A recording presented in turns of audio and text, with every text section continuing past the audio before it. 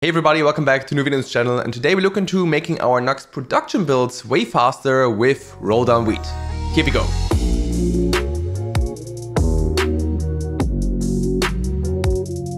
Of course, everyone would like to have faster builds. That means also faster CI time, right? Better testing, etc., and also lower costs. So we can achieve this without doing much with one simple change. And this all revolves around Rolldown-Vite. If you haven't heard of Rolldown yet, well, it's a super fast Rust-based bundler, of course, for JavaScript. It's fully compatible to Rollup's API and also draws inspiration from prior art, so from other existing bundlers like ESBuild, but also Webpack in terms of optimization. And it will be the default in Vite. In fact, there is already a distribution called Rolldown-Vite that is, well, the Rolldown-powered version of Vite. And it's a package, it's a drop-in replacement, and we use it to make things faster. So take a look, all the links to the docs are also in the description, but now we test the whole thing in our Nuxt sandbox application.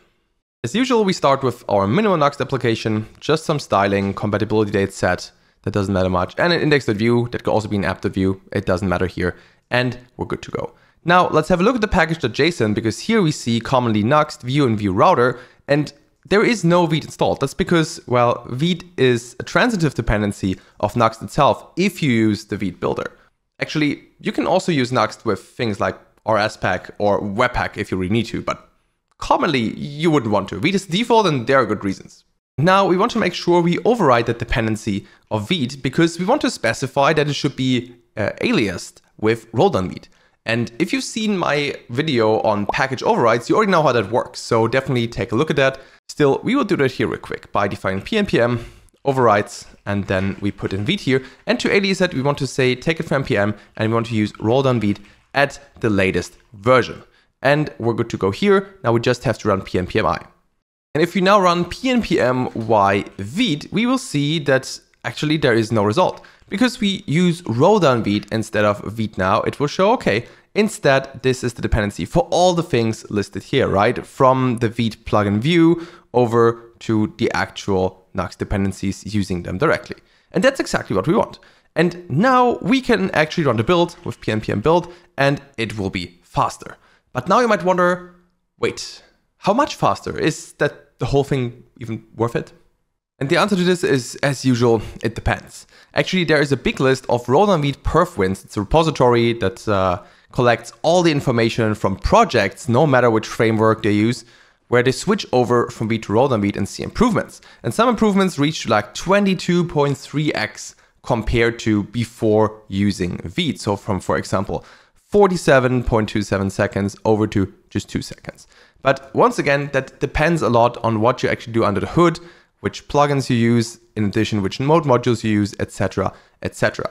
So let's go to some actual Nuxt examples. And for that, there is a PR open to actually run the Nuxt version against the actual Rolldown-Vite dependency and see how that will work. Maybe at some point we could get into that in some kind of CI as well, but for now, that should work.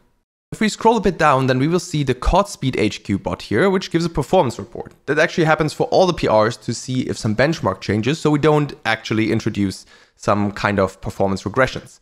And here we see that the initial production build in the minimal test fixture, which is one of the tests, improves from 5.4 seconds to 2.1 seconds, which is a 2.6x increase. Keep in mind, this is only the minimal test fixture, so if you have own code, this value probably will also go up and scale. So that's great news actually. If we look further into this benchmark, then we also see that the other benchmarks didn't really do anything here. That's because, well, the initial dev server build, that really doesn't change anything because Rolldown-Vite has no influence on the dev server yet. The power of yet. That will come in the future. And the rest is for loading Nuxt config, loading Nuxt, etc. So it's not really testing how long the fixture actually takes. It might be interesting in the future to also add, I don't know, the basic test fixture to see how that will load, because that's a bit more comprehensive. And I'd be curious if you give it a try, then what your numbers will be. Also, feel free to add them to the repository I've shown, link in the description. It's always good to crowdsource some more information. But of course, this isn't the only example here. Another example is Nuxt.com itself, which runs on Rolldown-Vite under the hood already. For this, I submitted a PR a little bit ago. We profiled a bit, we took a look, and Let's see what the CI gave for that. We can take a look first at a normal deploy before the change. And here we see that the client build was roughly 53.46 seconds. Then of course we also have a server build in addition, which is a bit shorter, and everything after that with pre-rendering, etc., that's not relevant anymore because then Rolldown-Vite doesn't touch anything from there. And if you compare that to the change after Rolldown-Vite, well, then we will see here, now the client build completes in under 30 seconds. So this is not exactly the 2.6 improvement. That's mainly because there are a few things happening that Rolldown-Vite simply can't speed up, like running TSC to get the component meta, which is necessary for Nuxt UI, and a few other parts. So there are some optimizations that definitely can be done in the future, but are just not there right now. And that's also the task of the respective modules to make their own performance improvements. But luckily, we've identified a few things that we definitely want to improve, and they're internally already on the list. Issues will follow.